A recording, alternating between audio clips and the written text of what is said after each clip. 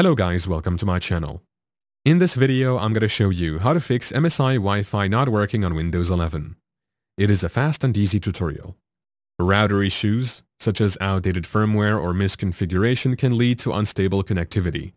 On the other hand, device-related problems like outdated drivers or software can also result in intermittent Wi-Fi drops.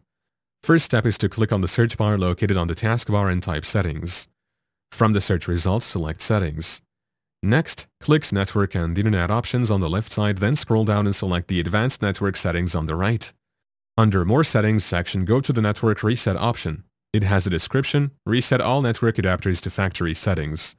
Next, click on it, then you will see a message at the top saying, "This will remove then reinstall all your network adapters and set other networking components back to their original settings." You might need to reinstall other networking software afterwards, such as VPN client software or virtual switches. Your PC will be restarted. Next, click on the Network Reset option, then click Reset Now. Close window and restart your computer.